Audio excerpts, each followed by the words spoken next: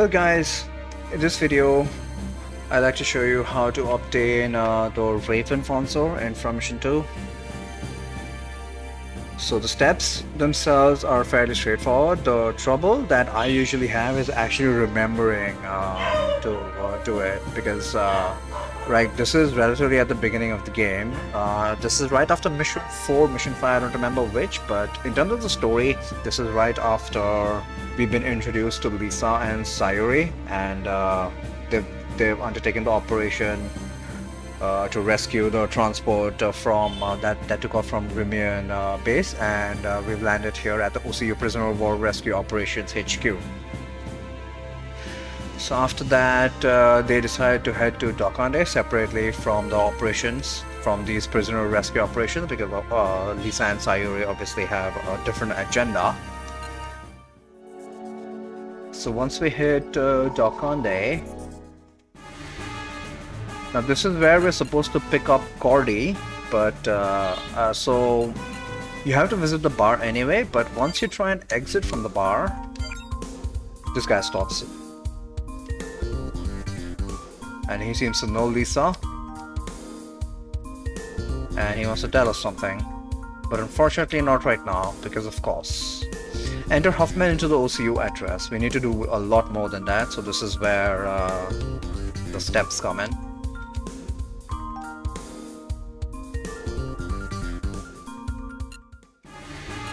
So right at this point, what you want to do in OCUF, type in Huffman.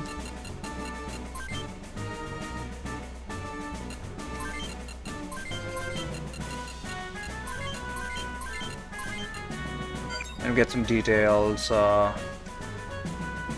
This site contains information about the Huffman crisis from Mission 1. So this is general information.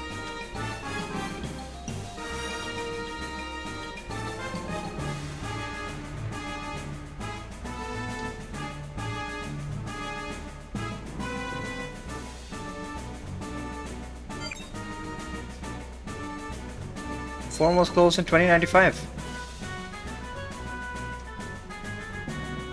Central Council shut it down because it did not accurately describe the Huffman conflict. Okay. Okay, some gibberish. And it asks you to enter a check code over here. So for some reason we need to enter Madeira.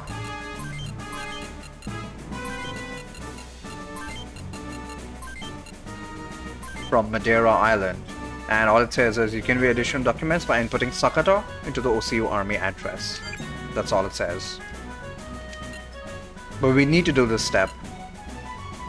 So we want to go back to OCUF and input Sakata this time.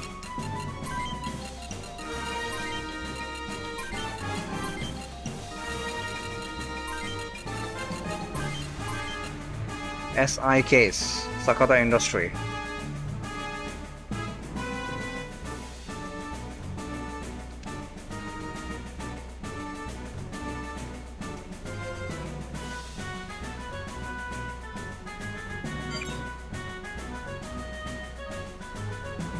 So apparently that has been hidden up until now, is it?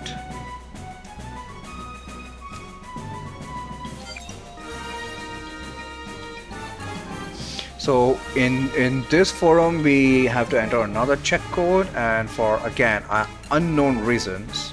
If somebody knows what significance these passwords have, let me know. OCI LIPY. I have no idea why this exact password, but this is where the details of the Raven are stored.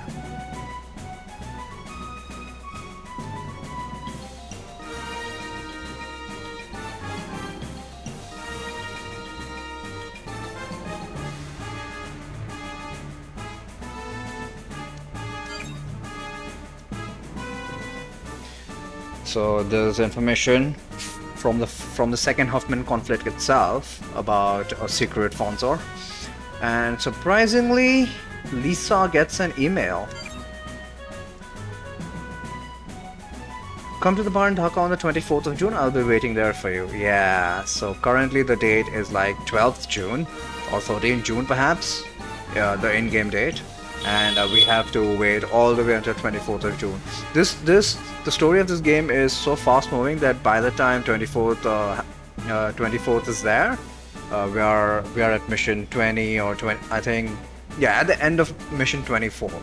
That's when that's how fast-paced this is. So have to wait all the way up to there. And more than on one occasion, I've completely forgotten about this by the time we actually get to that point.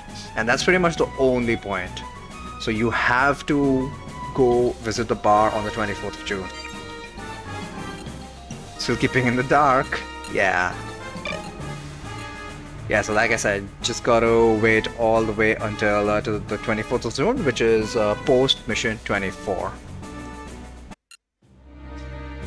So after mission 24, in terms of the story, it's right after we have retaken Dion Air Force Base.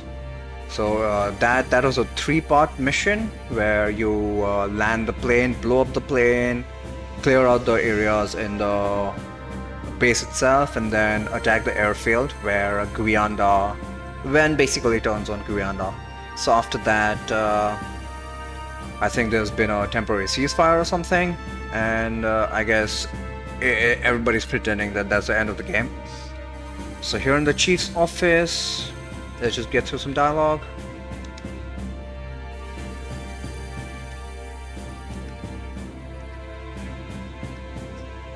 Blah blah blah, everybody's reminiscing about everything that has just happened.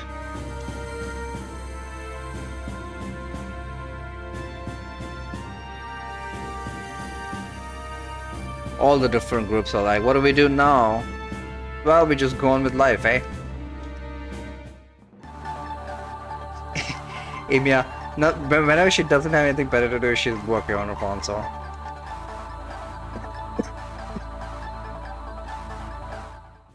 Apparently tomorrow we're supposed to leave this damn country. Or at least Ash's group. But Ash wants to stay.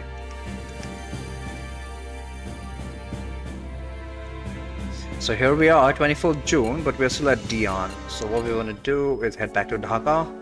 I mean, we have to do this anyway. And before doing anything, enter the bar. Don't think he's here. Okay, at least these guys remembered. So he's not at the bar, but someone else is. Who is he? I was also come here by an acquaintance of yours who is supposed to meet you here. Very suspicious though. Please follow me if you want to see him. If he's not here in person, then you and I have nothing to talk about. Smart girl, Lisa. Okay, he lets it go for now. But here's this guy. He was just outside the bar. So I guess that other guy is the enemy.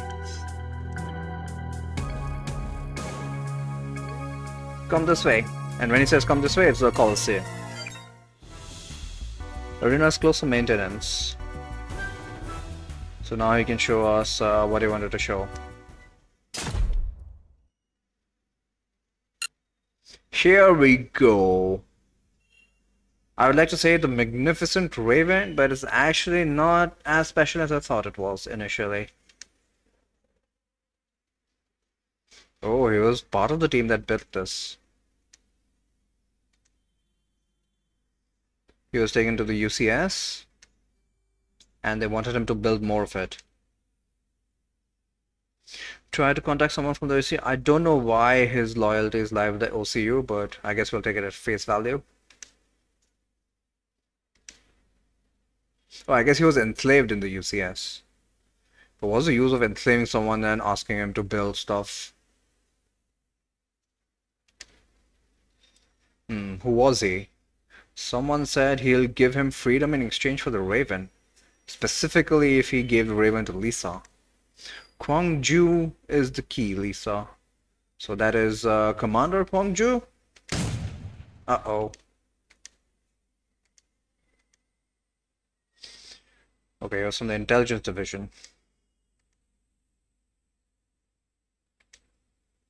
Only one person has ever managed to pilot the Raven on the first try.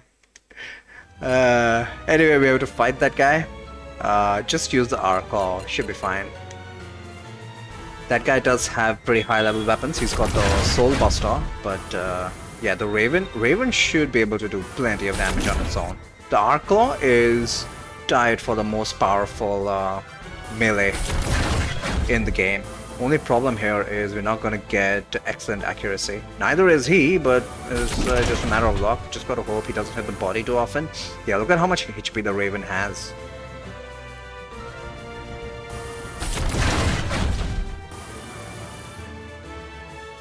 I guess the biggest issue here is if you haven't trained Lisa as a melee, and why would you?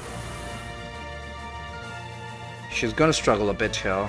Yeah, look at that level. She's at level 1, that guy's at level 23. Should be enough. The Raven stats should be enough to compensate for that. But because of the way the game mechanics work, the higher the level difference, the higher the accuracy. Or in this case, because we are at such a low level, accuracy is severely impacted, but I guess it's fine. Alright, both he and Grikov are dead. Well, we keep the Wanzer, of course. What do you mean, what do we do with this Wanzer? And apparently the arena is instantly open for business. Good job, guys. These guys are just watching us, weren't they? Anyway, let's check out the Raven. I'm going to compare that with the Ayana. So if you have watched my other video about the bonus Wanzers, you already have the most offensive punches in the game. That is the Ayana arms, Neko and Kairu. So in terms of the body, compared to the Ayana, Raven just has less RC, but I don't understand what the hell RC is in the first place. So in terms of defense, it's tied with the Ayana, and the Ayana's defense is not that great in terms of end game stats. Good engine output, good HP, moderate defense, so that's the body. Legs don't really matter. Yeah, but once again, it has the same stats as the Ayana. I wonder what significance this is. Left arm, Raven has more HP. Wait. Current left arm is Walrus. Never mind that. I should compare that with the Ayana. Yeah, again, same stats as the Ayana, less RC, whatever the hell that means. The critical part here is Ayana, the inbuilt arm, has attack of 236. The Raven right arm doesn't have an inbuilt weapon. The left arm does, and check that out. Attack of 236, so that's a Raven Claw.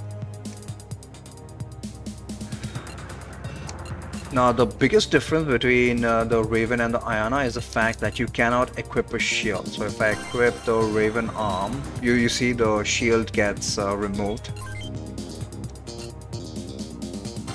It's got some fairy wings kind of thing that looks like a shield, but it's not. So right shoulder, yeah, weapons cannot be equipped. Can't even be equipped on the shoulder. And even though the right hand is just a hard blow. Wait, what? Oh, we can equip melee.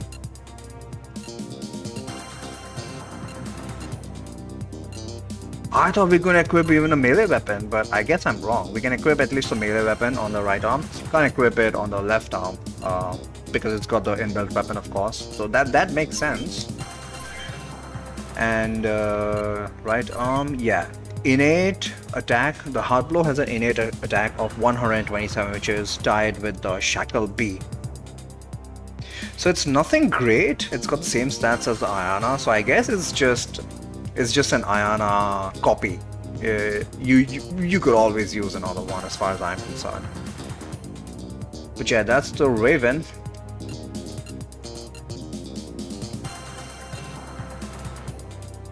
So if you've followed my bonus Wanzers video and now this one, how to obtain the Raven, you'll have a total of 3 extremely powerful melee builds. So I think that's all I wanted to say. Hope you found this informative. Thanks for watching.